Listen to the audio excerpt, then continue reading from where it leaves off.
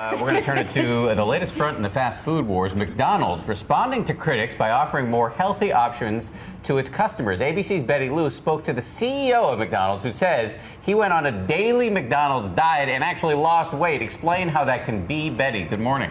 Can you believe that, Dan? Well, the next time you walk into McDonald's, you might hear, "Want a salad with that Big Mac?" All part of the effort to make fast food healthier.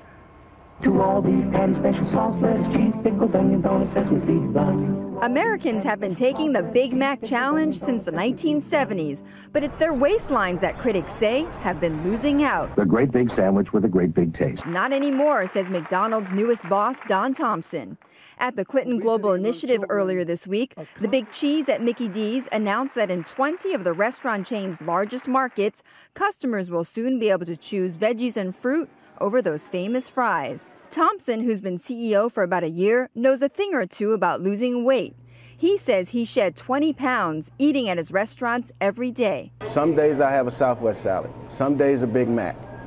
Some days I'll have fries because I can't give up fries. So I'll go extra on the treadmill, extra on the elliptical. It's calories in, calories out. You got to watch what it is you're putting in. But moms and healthy food advocates say he's the exception, not the rule, noting that for most everyone else, especially kids, a daily McDiet equals a supersized you. All the marketing toward children right now is having such a huge impact. It's conditioning children to want soda, to want fries.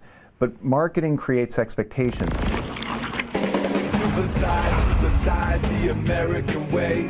Filmmaker Morgan Spurlock supersized his way to health issues in 30 days. But we ask, can you really supersize your way down to healthiness? Fast food can be part of a healthy diet, just not every day. You don't want to be eating it every single day. You need fiber, vitamins, minerals, a lot of things that a fast food diet may not provide. Tell that to Don, who's not bothered by the criticism. He says he's now giving you even more choices.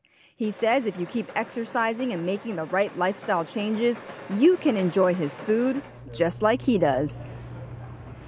Oh boy, well, it's not just McDonald's feeling the heat. Burger King, Pepsi, Coke are all feeling that heat. And remember years ago, President Clinton helped get soft drinks, Dan and Bianna, out of schools. The question is, are customers going to buy this, apples, over those piping hot fries? Right, I mean, that is the real question. When you go into those places, you're not looking for apples usually. But by the way, can I have those apples? There you go. But your French fries. That's right. But no matter how you feel about it, it is a smart marketing ploy on his part to actually lose weight and participate as well. Well, and they have been this beacon for the attacks against obesity here in the United States. So by the way, he's in the hot seat. Next time, bring fries, please. Oh, absolutely. Thanks, for breakfast, Betty. for sure. Thanks, Betty.